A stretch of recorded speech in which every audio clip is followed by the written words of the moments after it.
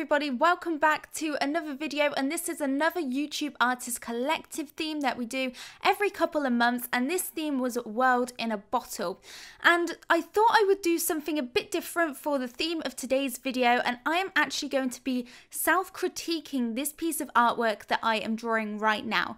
So I'm going to be pointing out the things that I don't really like about it and things that I want to improve on next time, because as you guys know, I do a few different styles, and this sort of non-realistic style isn't my usual style.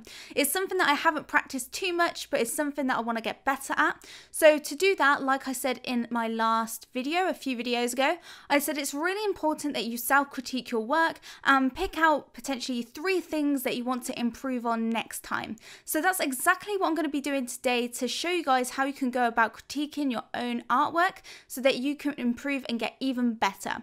So just before I start, I want to talk a bit more about the YouTube Artist Collective, and I'm sure you guys know already, or if you've watched other videos on it, you've probably heard what it's about. So it's pretty much a big collab between some of us YouTube artists, and we pick a theme while you guys pick a theme, and this theme was World in a Bottle, and we basically all create artwork based on that theme.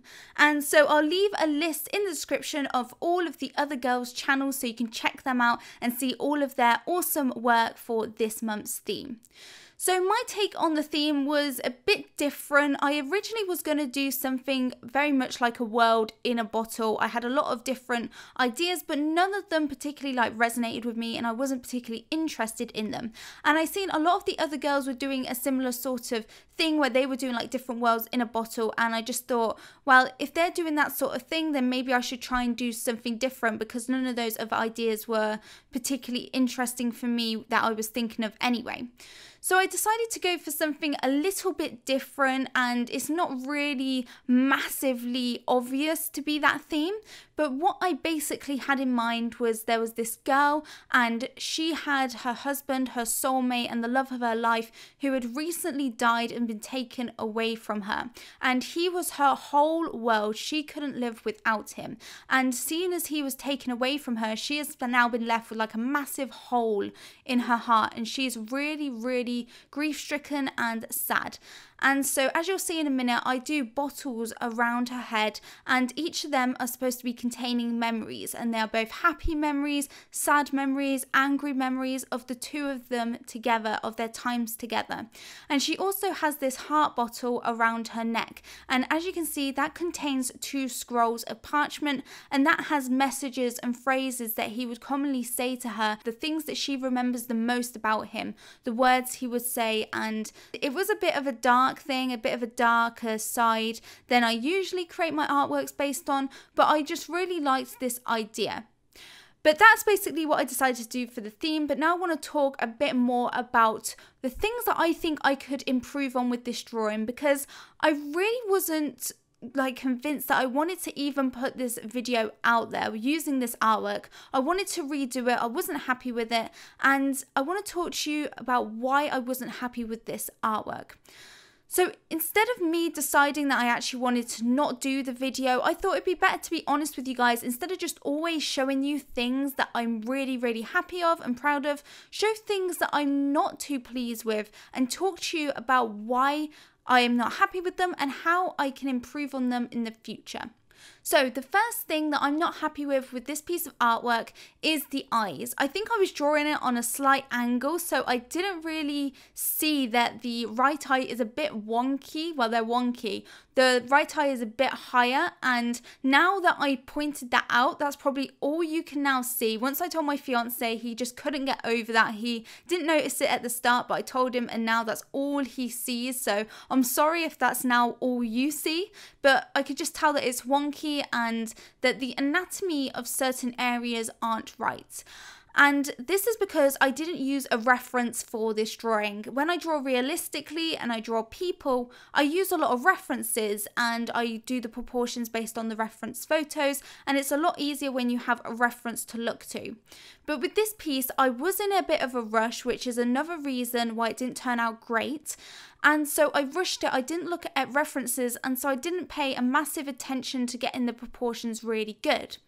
And even though this isn't supposed to be realistic, so the proportions don't need to be 100% realistic, I still wanted them to look right. And the fact that the eye is wonky, that isn't a stylistic choice, that's just because I drew it wonky. And so in the future, I need to, with the next sort of drawings I do in this style, really focus applying more time into coming up with the initial sketch and making sure everything is in proportion and anatomically right before I go in and colour it, so that I don't get to the final stages of painting and realise the eyes are a bit off. So that was the first thing that I wasn't happy with.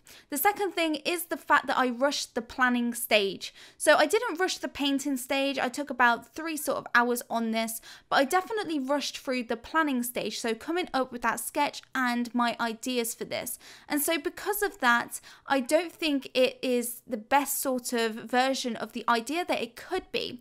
And so in the future, I want to spend more time planning this. And the final thing that I'm happy with this is the lines, both the inking lines at the start with the black fine liner and the white gel pen. I thought they were very shaky, they're not clean, they're not crisp, and they are rushed. And that's partly because I am not used to inking so much, and it's something that I need to improve on. But it's partly as well because I was rushing it a bit and I wasn't really spending much time making sure that those lines were really, really neat.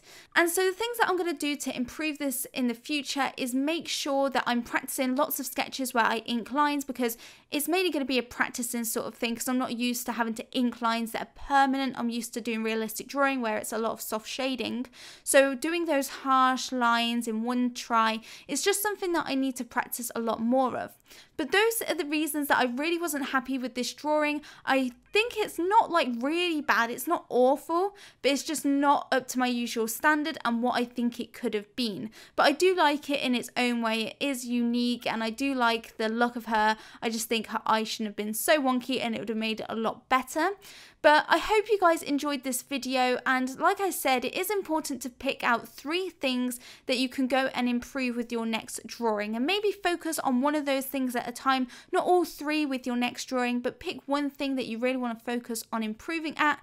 But if I didn't self-critique this piece of work and pick out those 3 things that were wrong with it, I just did it and said, oh, I didn't really like that, and moved on without identifying what I didn't like, then I wouldn't know what I need to improve on for the next time.